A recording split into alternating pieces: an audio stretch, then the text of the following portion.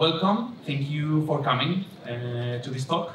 So I'm going to talk about how to analyze your data at the speed of light with Polars and Kedro. So this is what we're going to cover today. So I'm going to set the scene a little bit and explain what problem are we trying to solve with Kedro and why it might be interesting for you. I'm going to describe a little bit what is Kedro, and then we're going to jump to the demo part, in which I'm going to show very quickly how you can do some exploratory data analysis using the Polars data frame library. This is not necessarily an in-depth introduction to Polars. For that, there will be a talk by the creator of Polars that made it to this conference later on today. And then we're going to see how to use Kedro from Jupyter Notebook.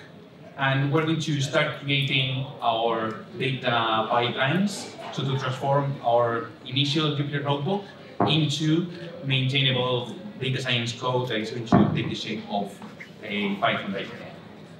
But before I continue, I would like to introduce myself. So my name is Juan. I'm a developer advocate at Quantum Black, which is a company part of McKinsey. And originally, I'm an aerospace engineer, so I learned Python on myself, on my own. And I love the Python community and open source communities in general, and that's why I'm here and why I keep coming to Python events all over the world, because I like it so much. And on my way to becoming a Kedro expert, and I hope you can join me in this journey today.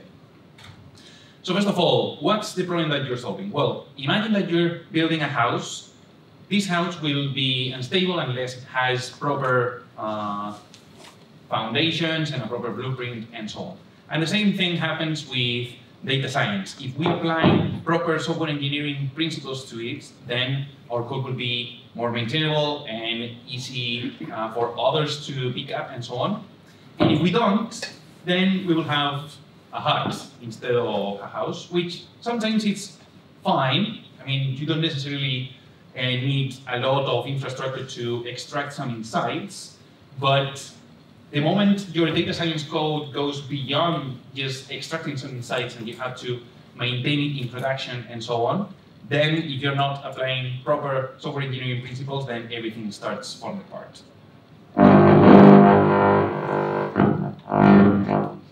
I don't know what's... I think it's me. I don't know.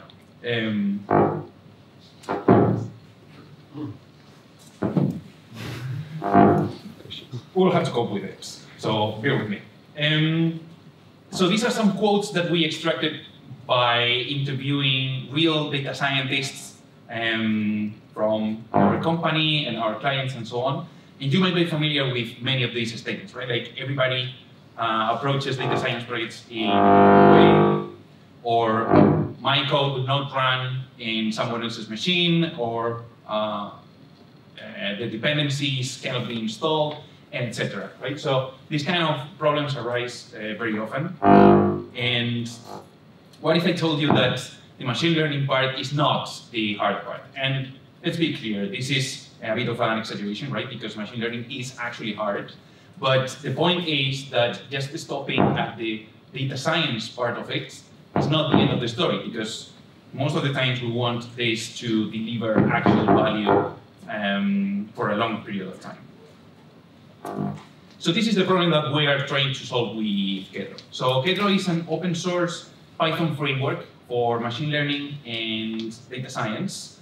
It tries to apply the 12-factor app philosophy to data science, things like modularity, separation of concerns, versioning, and so on.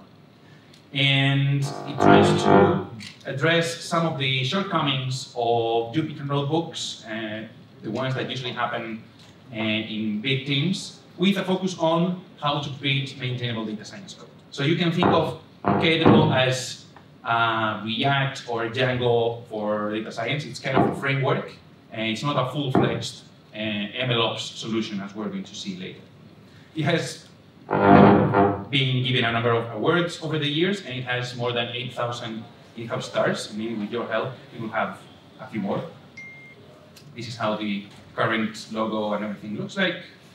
And very important, Kedro is developed by a series of different stakeholders, so it's not a product that is exclusively developed by Quantum Black anymore. In fact, the company donated it to the Linux Foundation some years ago, and we're making progress towards adding more people that want to be part of the technical steering council. So in fact, we have added some more developers from other companies very recently, and our idea is that many people from outside of my employer can participate in the development. So this is what Kedro gives you. On one hand, for new projects, it gives you project templates. In fact, it uses cookie cutter under the hood, so you might be already familiar with it. And it's inspired by the cookie cutter data science project that was created by Driven Data, and it adds a little bit more structure to it. And then one of the key pieces of Kedro is the data catalog. So we're going to see an example of how that looks like, but essentially the idea is that you will be able to declare how your data sets look like and where they are on disk, or what remote locations they have, and so on, and decouple those definitions from the actual code that is using that. Then it gives you some tools to write what we call nodes and pipelines. So nodes are essentially Python functions, and then we will assemble those into a directed acyclic graph, right, a DAG, that will do all our data processing for us. And finally, Kedro is extensible, so there's a series of plugins that the community has written over the years, and there are also some hooks that you can use to modify how the library behaves. So in our idea, we want you to use Kedro for most of the data science or data analysis process, from the raw data ingestion up to the model validation and training and so on. And then we defer to orchestrators such as Airflow or Prefect and many others, so that you can put all of this to a larger scale. So Kedro is often compared to a number of similar or overlapping projects. You might have heard of some of these. I'm not going to go over all this list, but just to mention a few. For example, dbt has become really popular in recent years for people working in cloud data warehouses and doing mostly SQL transforms, even though dbt does support Python these days. And so Kedro is often compared to that. You also have BBC, which started as version control for your data, but now it does a bit more. And then you have things like MLflow, which actually can integrate with Kedro through an existing plugin. And Intake, that gives you a data catalog as well, but not as flexible or powerful. And all the orchestrators category. So you already knew this, the space of data science tools and frameworks is quite congested, and there are lots of alternatives out there. So it's worth presenting them for people to make their own choices. So Kedro is used, of course, a lot inside Quantum Black and McKinsey, both directly and also as part of what we call verticals, so more user-facing products that we deliver to clients, but it's also used in many other companies. Some of these are participating in the Kedro Steering Council, like Getting Data, for example, that also produces some plugins for deploying Kedro to different platforms. And then we have some very well-known users like NASA and Caterpillar and others. To stay in touch with the Kedro community, there's a number of ways. So the main one is joining our Slack workspace, where you can ask any questions you might have, stay in touch with announcements and so on. The documentation is hosted on Read the Docs, so you can go to docs.kedro.org and browse all our docs there. And then the source code is hosted on GitHub. This is fully open source, so you can also have a look at what's our roadmap and so on. And that's it for the introduction. It's workshop time, so I'm going to stop presenting for a moment. I'm going to go here to the workshop material. So this is the material we're going to use. I'm going to click open on Gitbook already, so things can start loading in the background. I'm going to do everything in a cloud development environment, so you can try this too if you want to follow along. Okay, this is going to start now. And the title of the workshop does not match the title of the talk, but the contents are the same. So the idea or the story is that you're a machine learning engineer that just arrived to the team, and your data scientist has given you a Jupyter notebook, and you have to put it into production, right? And we're going to first see whether the notebook actually runs or not. And this data scientist was very professional, so the notebook actually works. But we're going to gradually transform that into a Python library and then a Kedro project, so that we can move part of the business logic that does the data cleaning, transformation, and so on into Python library and normal functions inside modules and so on, so that it's going to be easier to maintain. The data that we're going to use is the Open Repair dataset. So the Open Repair Alliance is a group of volunteers that advocate for the right to repair. So the right of repairing your own smartphones and laptops and so on. And they do what they call repair cafes, which are events mostly around Europe that invite people to bring any device that they have broken at home, like a vacuum machine or a light bulb or whatever, and they try to repair that for them.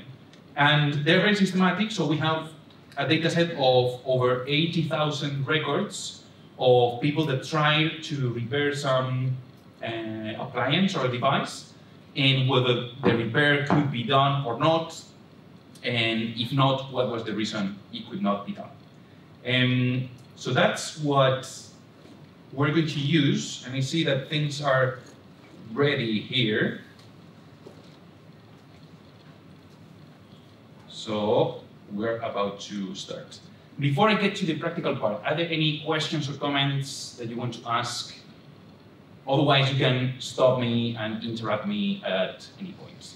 So I'm going to just get started. Okay, so we start with a project like this. This is the Jupyter Lab interface. I don't think it's the last one, it's the 3.5. I don't know if you know it, but 4.0 was released like 3 days ago or something like that. So I encourage you to try it out. But in any case, it's the familiar Jupyter Lab interface that we all know. And I have a notebook here that performs some exploratory data analysis. So I'm going to give me some vertical space over here. There we go. Can you see it well from the back? Or should I increase the zoom a little bit more? Okay. Okay, and as I told you, we're going to use Polars for this. So let's give it a very quick tour of how Polars for data analysis looks like. So I'm going to import Polars as PL, and then I'm going to use the read CSV function from Polars, which behaves as you might expect from the name. It's going to take a path to a CSV file and return a Polars data frame. There's a couple of things here that I need to adjust for this particular file, because the way Polars guesses the data types of the columns doesn't work pretty well for this particular dataset, because there's some inconsistencies in the data, not in Polars. And so I need to specify that one column would be a float and the other one would be a string. I'm also telling Polars to try to parse the dates, and then I'm calling df.head to see the first lines of the file. And this is what we got. So it's not a huge data set, and so it went really fast. And what we have here is an ID of the event. We're not going to pay much attention to this. What was the data provider or the local group that was submitting this part of the data? In which country did this happen? And a normalized product category, like a sewing machine or a laptop, we're going to see what's in there in a moment. What's the brand, if it's known, or all the data of the product, and what was the status of the product, and if it could not be repaired, then what was the reason for that.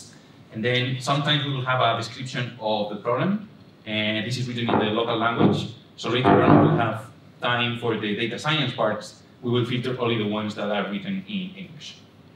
So this is how it looks like. And then we're going to see that it has over 80,000 records. And we also have a data set that contains the categories of each of the products. So we have a mapping between the product category ID and the product category. You have already seen that the product category is already in the data set, but I don't trust it, basically, because there could be inconsistencies and so on. So what I'm going to start doing is merging or joining both the events data with the category mapping on the product category ID, so that I ensure that the categories are consistent. So after I read that, I'm going to do this join operation. And let's stop here for a moment to see what's going on. So the way to filter columns in Polars is a little bit different than what we used to in Pandas. So for example, if we want to select a particular column, then we could do something like this. So we can select the product category. And then it gives me a new data frame only with that column. But you see that I'm passing here not the name of the column itself, but this object. And the interesting thing is that this object is an entity on its own in Polars. And this is going to be very powerful because it allows me to express what computation do I want to do on one hand, and then apply that computation to a particular data frame. And that's one of the main features of the Polars API. So what I'm doing here is telling Polars to select all the columns except the product category. So I'm removing the product category from the events dataset, and then I'm joining that with the categories on the product category ID. And if I display the result, then I get something that is really similar. It's just that the product category column is at the end. But now I'm confident that at least it has internal consistency.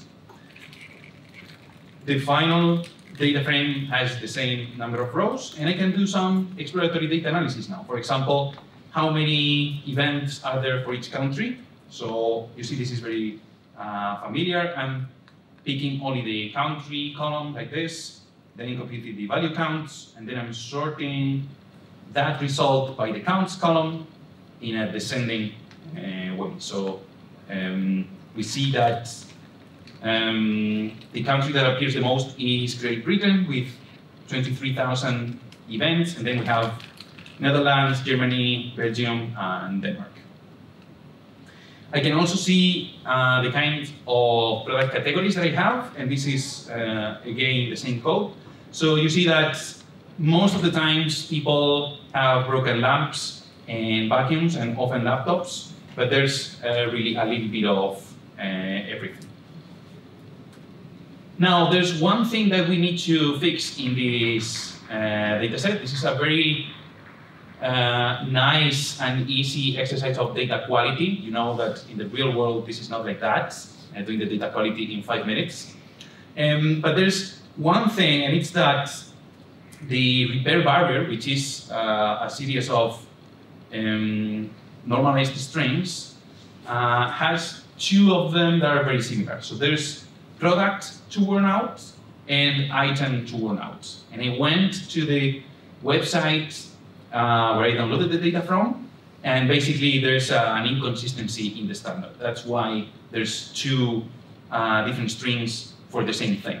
So what we're going to do to have more realistic statistics is we're going to replace one by the other. So for that, I'm doing this. So I'm picking that column, and then I'm mapping this value, so item to warn out, and I'm replacing that by product to warn out. And if that's not the value that happens in that row, then I'm telling it to use the actual value of the column, right? So I'm leaving everything as it is, except for the item to warn out. Then when I do that, then I see that I only have product to warn out, and this is the sum of the other two. Okay, so with this data set where I did the join so that I'm more confident of the categories, and I did a little bit of data cleaning, so I replaced one value by the other. Now I'm confident that I can start doing some actual data science here, right?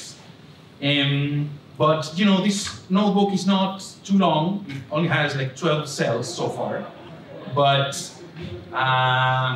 you can probably imagine that some of these notebooks that start by loading the raw data and then doing some pre-processing and so on can get really, really long. Like maybe hundreds, like 100 or 200 cells is not too weird. I've seen worse things out there. So we want to gradually move all this business logic back to a Python function so that I don't need to run all these steps every time I want to start working with the data, basically. And that's what we're going to start doing now using Kedro. So until now, any questions or comments? So far, so good? Okay, so let's get started then. The first thing I'm going to do is I'm going to introduce the Kedro catalog. So the catalog is a component that, as I mentioned a moment ago, allows you to declare what your data sources are and where are they located, basically, and any other options that we need to load the data. So for that thing to work, I'm going to move back to my Visual Studio Code interface. It's right here. And I'm going to start doing some operations. So first of all, I'm going to pip install Kedro. And it's going to take the latest version, which is 0.18.8, released a few days ago. People in the back, you're right, just in time for the practical part. And now that I have Kedro running, I'm going to define my catalog entries. So for that, there's a little bit of boilerplate that I need to write that is going to go away as soon as I create a full-fledged Kedro project. So I'm going to just follow the instructions here that you have written in the README. I don't know if this is going to render. Yeah. So now we're going to use Kedro, as I said, and the Polars dataset that we're going to use is still experimental, or better said, it's not released as part of a stable version of Kedro datasets. So we will need to install a development version of it. So what I'm going to do is, here in my requirements.txt, I'm going to add Kedro compatible with 0.18.8. And I'm going to just copy-paste what version of the dataset do I need, which is this one here. There we go.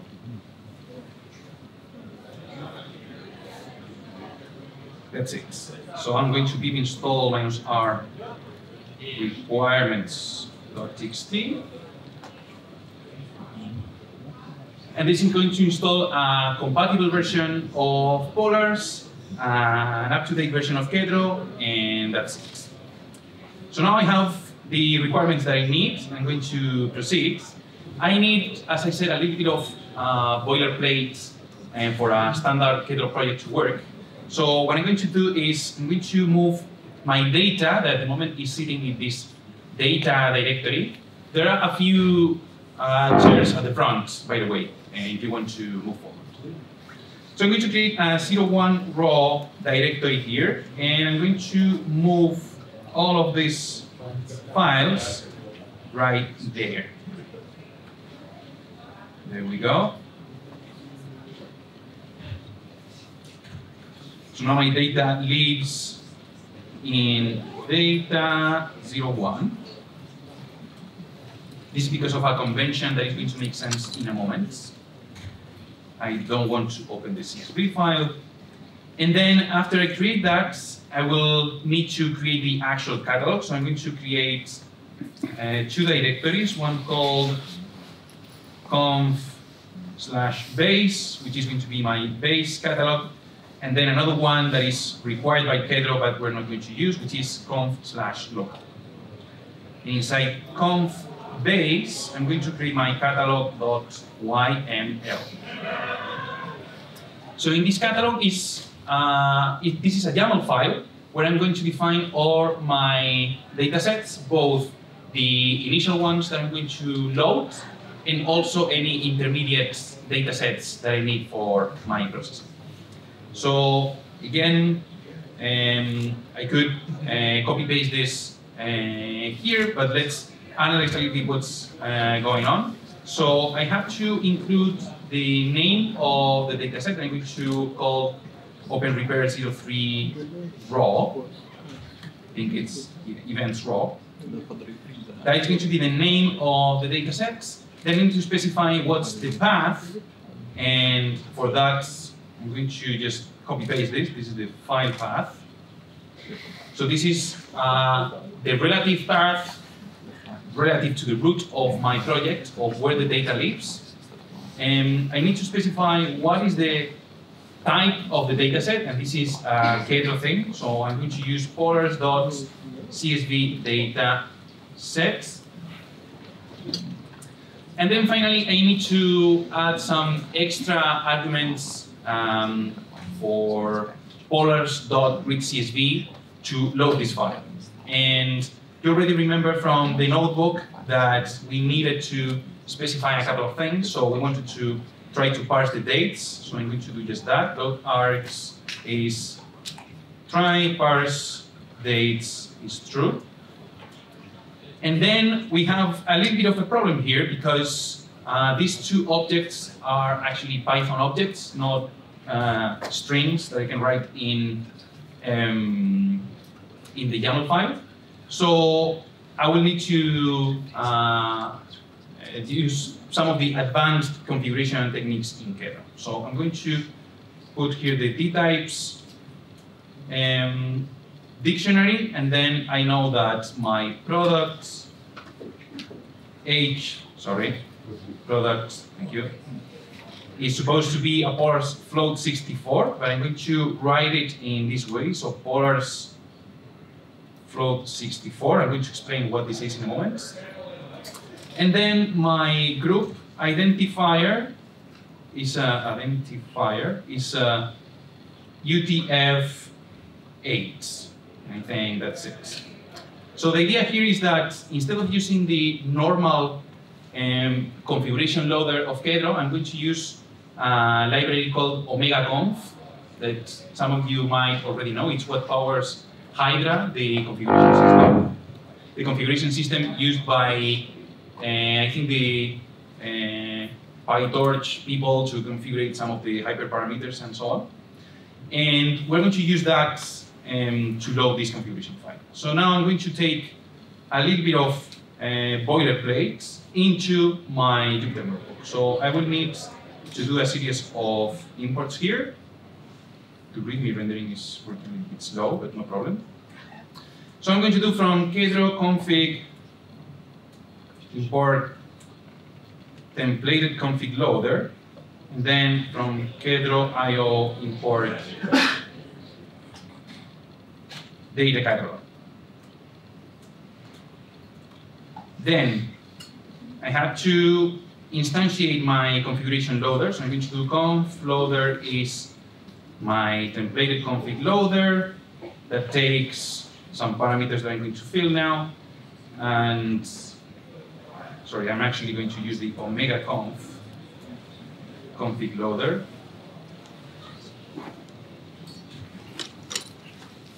And what I'm going to do from omega conf import omega conf, I'm going to define a custom resolver that is going to translate in the YAML file what are those special keys that I wrote with these braces, polars, and so on, into something that actually retrieves the polars objects. So for that, I'm going to move this cell over here because I'm also going to need it.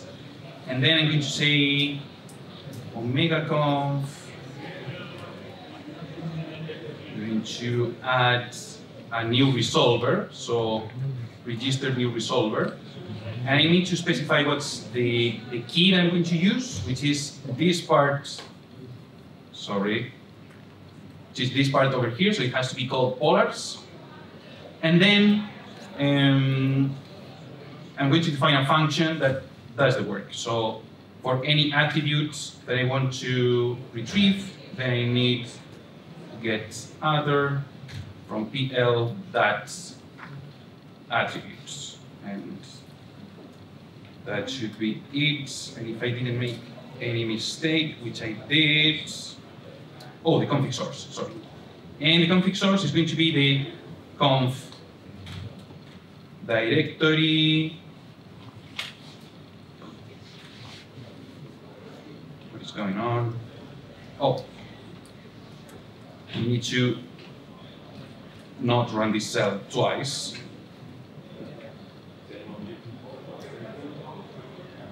There we go.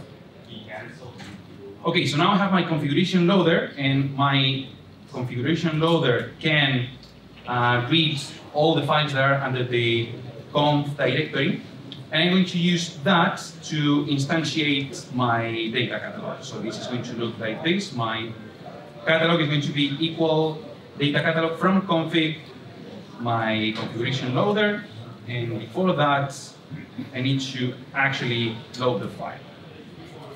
So after I do that, I have my catalog here, and I did all of this so that I can specify now catalog.load, and here is where the actual catalog comes into place, because now I can say, give me the open repair 03 events raw datasets.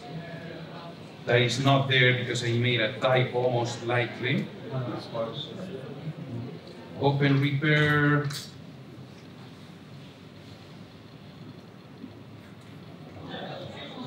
Sorry.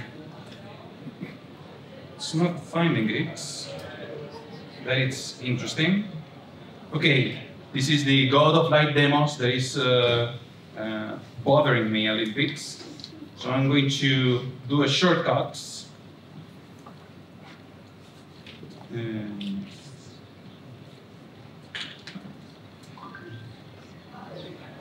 Git switch.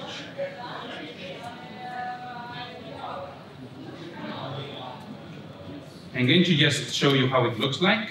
So I'm going to remove that for a moment.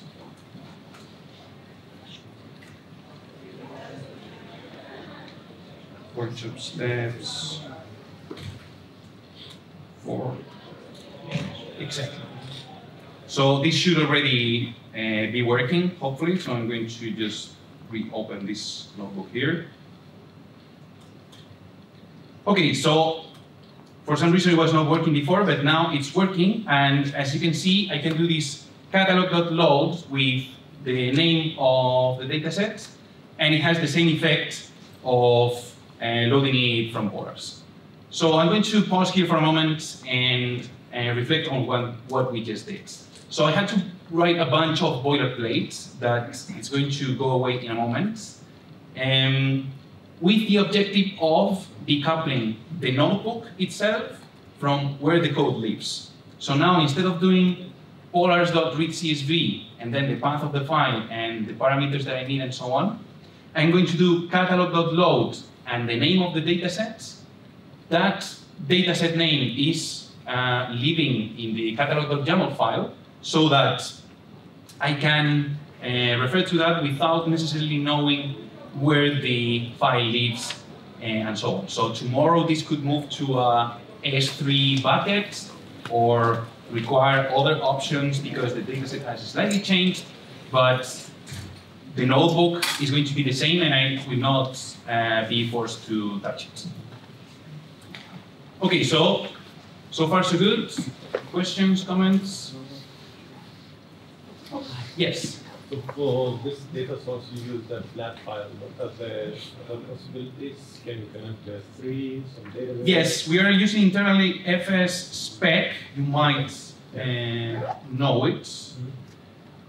fs-spec,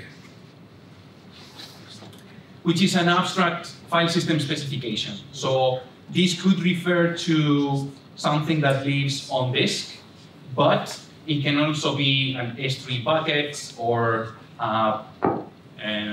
like some file that you're downloading from the internet. It doesn't matter because as long as there's an fs-spec implementation for that, it's going to work. Anything else? Okay, so I'm going to move forward, and I don't want to do all the rest of the workshop doing live coding, so I'm going to fast forward a little bit through the steps. So the next thing that I would want to do here is to transform this into a Python library. I could stop here, like if you only want to use the Kedro catalog, you're free to add this boilerplate on top and then continue. But if I turn this into an actual Kedro project and a Python library, I will be able to use some shortcuts. In particular, there's a Jupyter extension for Kedro that loads the catalog automatically. But also, I will be able to define my pipelines, which is my end goal. So I'm going to move forward one step. And let me see.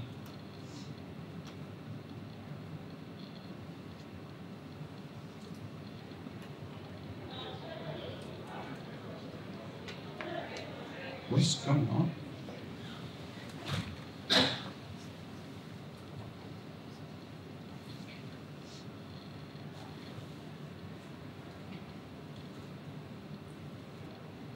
I don't know how to use Git anymore. Is that it?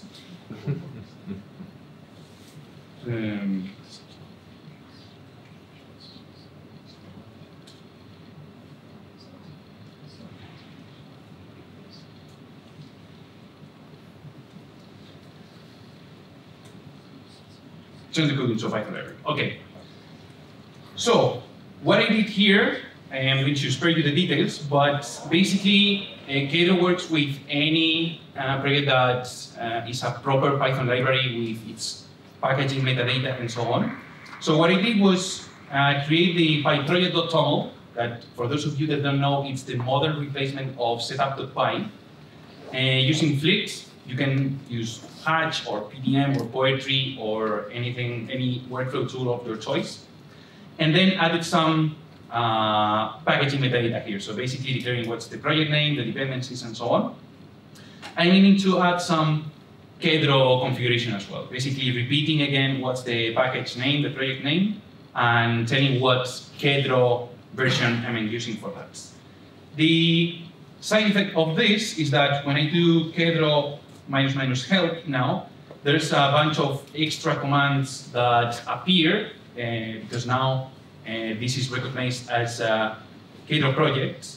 And if I restart this, if I reopen this notebook again, you see that the amount of boilerplate has been greatly reduced because now I can do load extension kedro.ipython, and after that there's a catalog variable that gets fed into the notebook automatically, so I don't need to do all the boilerplate that I did before. That boilerplate is defined somewhere else, but it's not visible from the notebook. So I'm making slow progress towards making the notebook experience a little bit cleaner while retaining the Kedro catalog nice things that we know. And then finally, what time it is? Okay. So I'm going to show you now how would you go and create some pipelines, and then I'm going to just show how they're looking when they're finished. So after I have a Kedro project, I can do Kedro pipeline. There's a couple of options here, so I can create a new pipeline that can be called data processing. And when I do this, there's a bunch of files and directories that are created for me automatically. In particular, you see that I have a new open repair pipelines. I have two files, one called nodes, which is where my functions are going to be. For example, the function that is going to join two data sets, and then the function that is going to perform this small data cleaning step. And then there's a pipeline.py, which is where I'm going to define how these nodes are linked together. And again, I'm going to fast forward to how this looks like. Equal base. Going to very quickly move forward. Come on.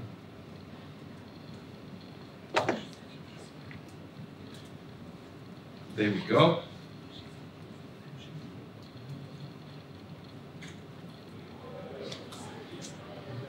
Okay, so after I create the data processing pipeline, this is how the nodes are going to look like. So, on one hand, I have my join events categories, and you see this function takes two Polars data frames, and it's going to return another Polars data frame. So essentially, I created one node to do this specific task. And then I have another function that is consolidate barriers, which is doing this translation that I mentioned at the beginning. And again, returning another Polars data frame. So these are standalone functions that you can use outside of Kedro, and they are a good practice in itself. And then I have my pipeline that is going to create, to link two nodes.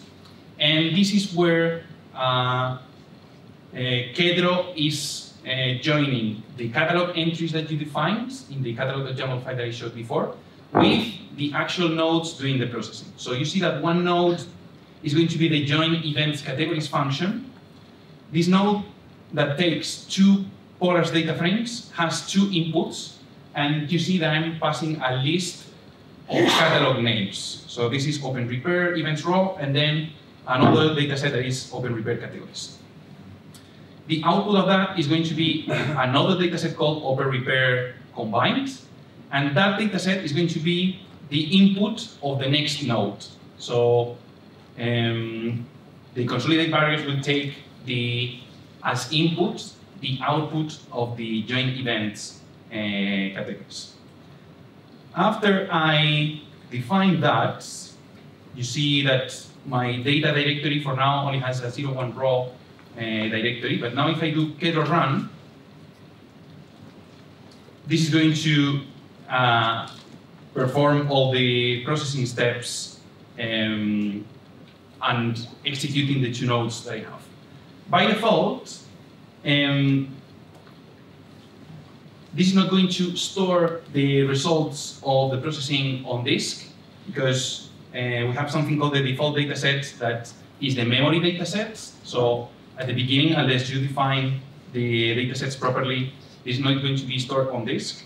But the next step is to take the output of the end of the pipeline and define that as another dataset. So I'm going to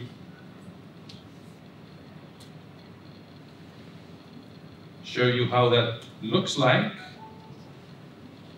Now this is my final catalog. So you see it has a bunch of other entries here. And since now the Open Repair 03 is defined as a Polars CSV dataset in itself, when I do Kedro run, now inside my data directory, there are two new directories appear. One, the intermediate one, and one, the primary one. So the intermediate result of the processing and the final result of the pipeline are going to be stored on disk. And that's it for the first pipeline. I went a little bit fast, but does it matter how much steps do you have if all the stuff ends up in intermediate? You don't have to have all the intermediate steps on disk. For example, if I were to remove this dataset declaration here and I delete this directory, and just for demonstration purposes, I delete the other one as well.